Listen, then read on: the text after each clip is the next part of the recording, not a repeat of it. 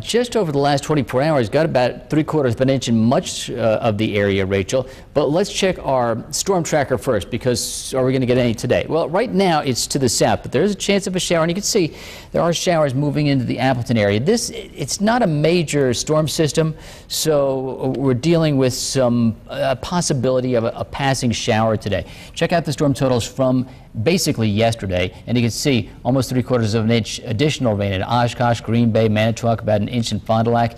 But you add this up from last Wednesday, whew, almost 7 inches in Oshkosh, more than 4 inches in Manitowoc, and more than 3 in Appleton, and about 3 in Green Bay. Now, why that's significant is the average monthly total in a normal year is about 3 inches. So certainly we've had quite a bit of rain to start May off. Now we have a 30% chance of some more rain today, 40% chance tomorrow. Then we really dry out Wednesday, Thursday, and Friday, and that is very good news. Rachel?